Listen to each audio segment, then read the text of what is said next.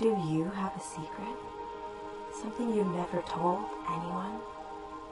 Think about how much of yourself you keep from other people. What you share is just the tip of a massive iceberg, and it's the same with everyone around you. So why do we see people who keep secrets from us as dishonest, when we don't see ourselves the same way? No matter how damaging, neuroscientists agree it's better to share your secrets. Your brain is naturally wired to tell the truth. When you keep a secret, your brain simulates how awful the reveal will be, and floods with a rush of stress hormones.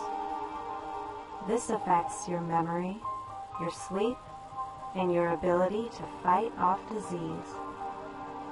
Studies have even shown that people with deep secrets perceive hills as steeper than people without them. The larger the secret, the steeper the hill. But once you divulge your secrets, you may find it's not as terrible as you thought. Holocaust victims with long-buried memories showed incredible health improvements when they started sharing their stories. And the more they shared, the more their health improved. The moment you reveal a secret, you lose a kind of power. A dark, mysterious part of you is laid bare for others, because now they've seen the real you. But maybe it's not a loss at all. Maybe that hill isn't so steep.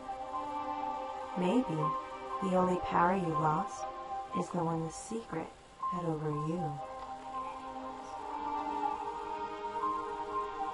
So, what's your secret?